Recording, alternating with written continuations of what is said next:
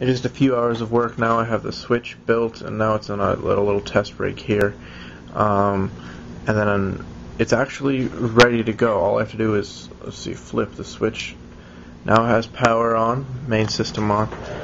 The way it works is big button here, that's 100% on.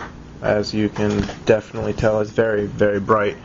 And the indicator back here means it's on all the time. Press it again, it turns off 100%. If you press the left mode, it does classic, and the power light will blink, letting you know that it's actually working.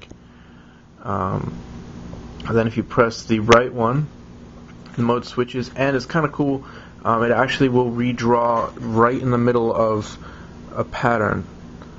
So as you can see here, we got a pattern going, and then here I'll redraw that, and it just kind of sweeps it across, and it changes very quickly. I actually monitor the status of any buttons, so it's very responsive. The buttons are using interrupts, so it's just checking every few nanoseconds, you know, say, okay, is it still pressed? Is it still pressed? And if it's pressed enough times, it'll go ahead and create the change, and then every animation makes sure that it's still allowed to make the change.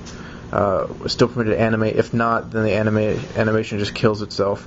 The way I have it set up, though, right now is that if you hit the power button, once you turn it into full on mode, you cannot go directly to an animation.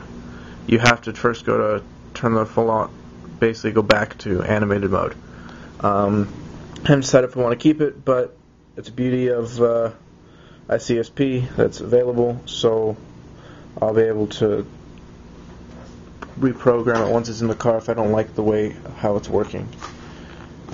Pretty much just have to solder on final connectors and make the final box for the control board, and we're done. Done. And we'll switch.